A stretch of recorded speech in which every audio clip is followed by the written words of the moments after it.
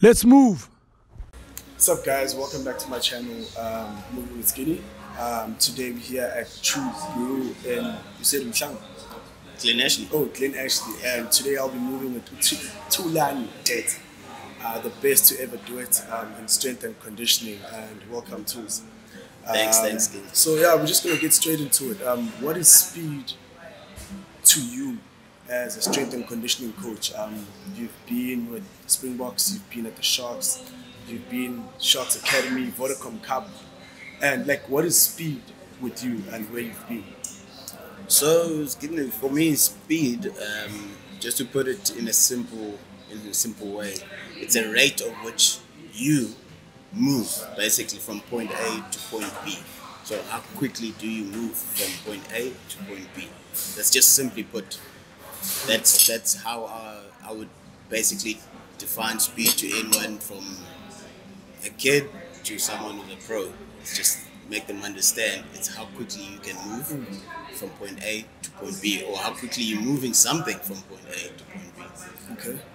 And then with that, like you deal with a lot of professional players, not that other people aren't professional, but like when it comes to the definition in speed and training, like what's the difference between gym and what's the difference in training? So what's the difference between the two? I would say basically, if someone says they're going to gym, it's literally they're going to do some resistance work. So they're going to pick up a weight, whether they want to do it as a lifestyle thing or whether they're just training for to overcome an injury or just to look healthy. So that would be just gym for me. Okay, it's just training. There's nothing really specific you're doing, but you just want to lift some weights and it's something that you actually just enjoy. And then when you look at training, so training is a bit more specific now. You're training for something. So you're getting into the gym, you're lifting resistant weights, but you're doing them with the goal in mind. There's some sort of activity that will follow that gym work or that type of training. There's a competition. There could be whatever competition. It could be a sport, it could be a leisure competition, but there's a goal that you're training for.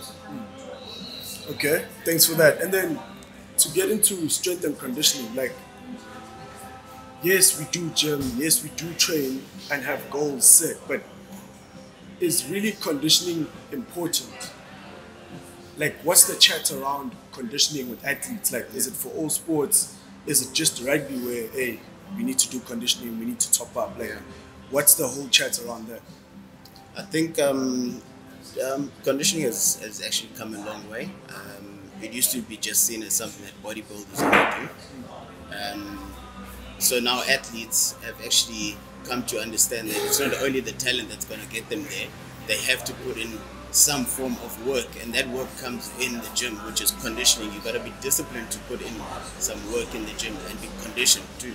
So I think now it's become something that is fundamental, and it's a priority to be able to play your sport or to be able to perform. So conditioning is very, very important. I think that's why now we've got things like off-season and pre-season. That's where guys knock out some weights, they're putting in the numbers, they're putting in the hours, they're putting in the sweat. It's because they understand that has to come before they actually get out and perform.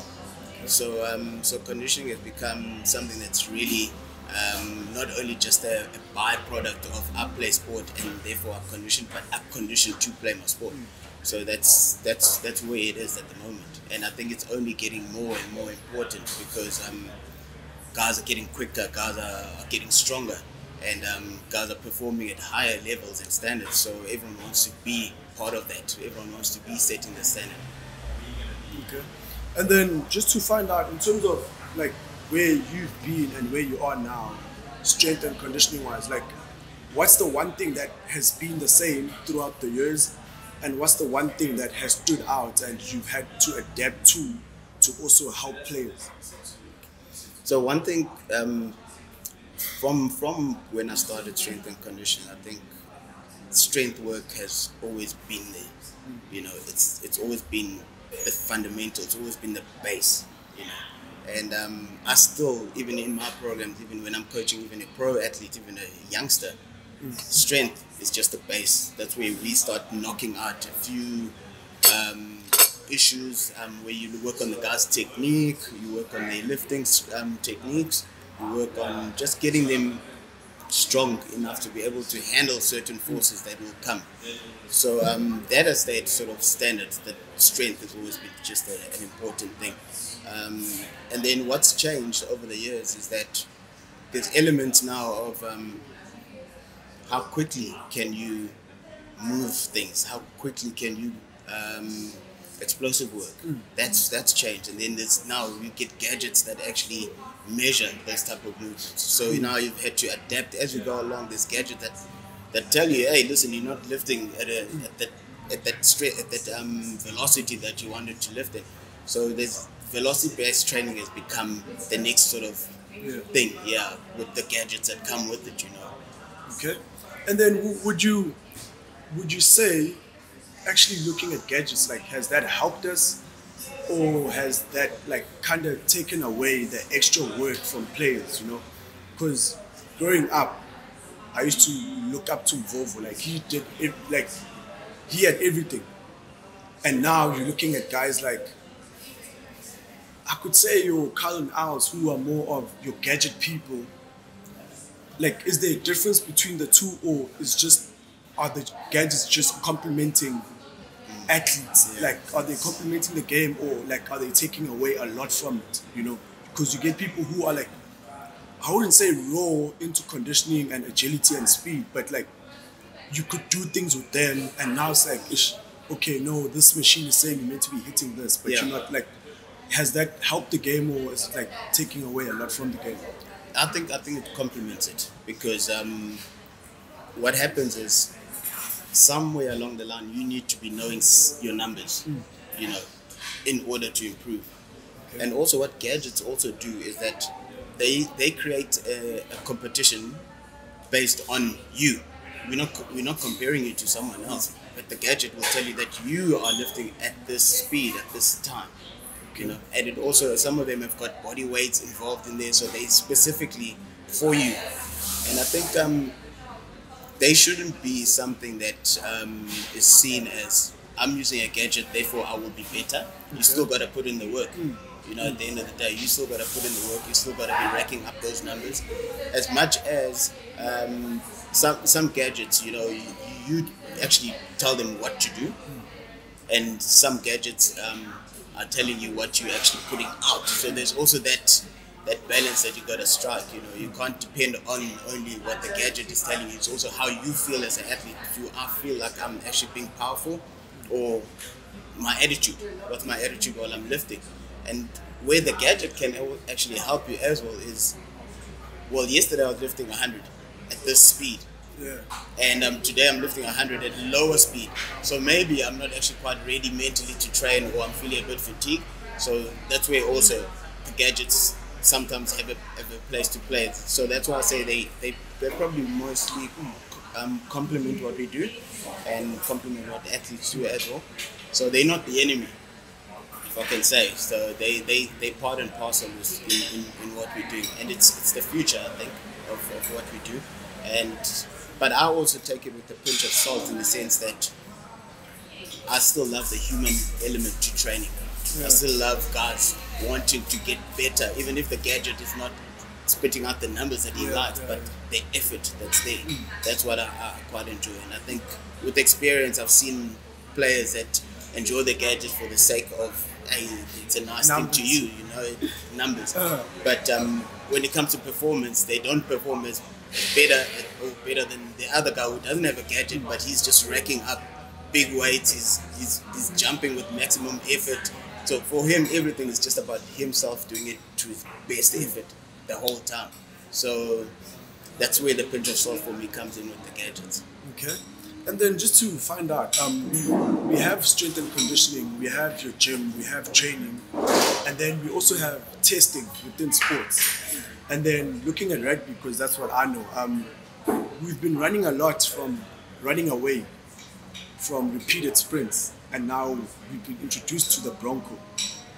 Like, does that really show where you are strength and conditioning wise, or is that just another test on its own? And why Bronco and not repeated sprints? Okay, so I think that it's a personality of the SNC or the strength and conditioning guy, because repeated sprint requires you to bring out maximum effort with every single rep that you're doing. So you literally, it's almost like you got to bring out power efforts all the time with a repeated sprint. Whereas a Bronco is more like an endurance test. So you slowly grade, you can pace yourself on a Bronco. So that tests your endurance, how long you can actually last. But those two tests, they are different tests. So you can use both.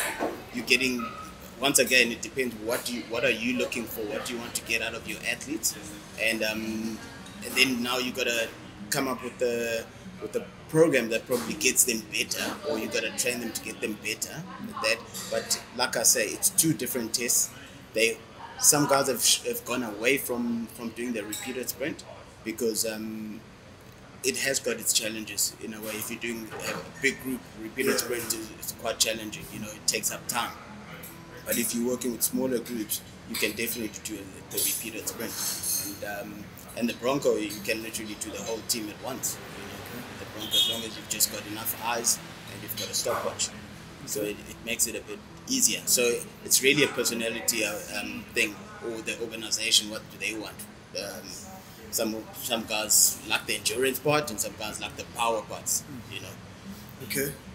Before I give you 30 seconds, I just want 4 names. 1, your most agile forward. 2, your most fastest forward.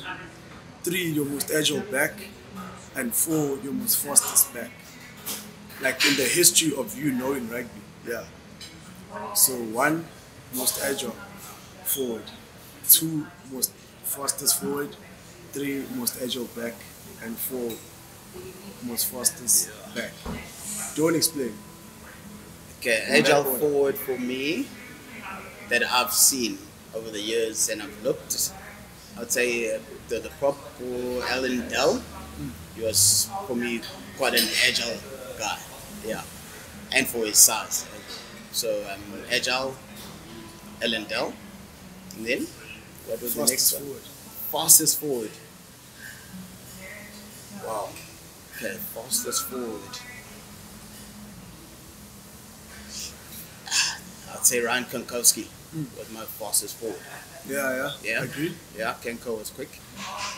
Who else? And then most agile back. Most agile back. Wow. What is that England fullback? Robinson. Agile. Okay. Yes, that was him. Fastest back. Fastest back. Yes, putting me on the twist there now. Fastest back, Brian Havana. Okay, and yeah. Oh, guys, close one with my pimpy. Sorry, I'm gonna say that too. I will take that. Yeah. So yeah, and now just for 30 seconds of fame, you can say anything. Whatever. Just go for it. No, well, thank you for giving me the opportunity, firstly, and I've had the privilege of also training you. So it's good to see that you've taken it to heart, whatever I've instilled or passed on to you. But basically, I wish you all the best, and that's basically would be my 30 seconds of fame. And thank you guys. Don't forget to come here and have coffee. Cut.